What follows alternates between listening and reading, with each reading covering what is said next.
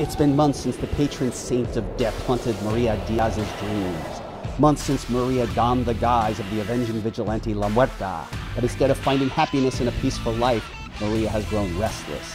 Enter the legendary crime-fighting luchador Loco. He plans to wipe meth from the face of the barrio and needs La Muerta's help to do it.